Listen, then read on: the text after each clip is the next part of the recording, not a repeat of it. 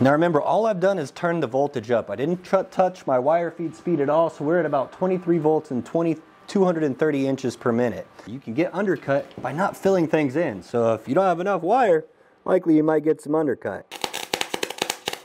Oh, we love that sound, that real globby sound.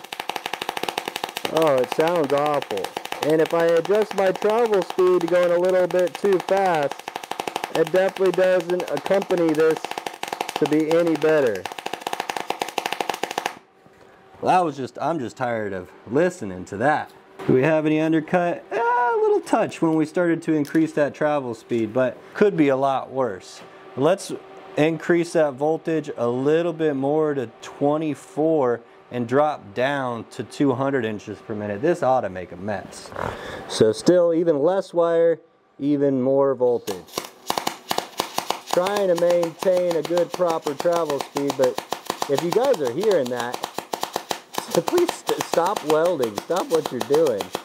And you can even see that little bit of undercut at the front edge of my arc.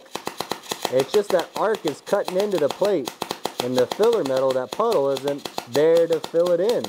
Just moving too fast and not having enough wire feed is going to give me quite a bit of undercut.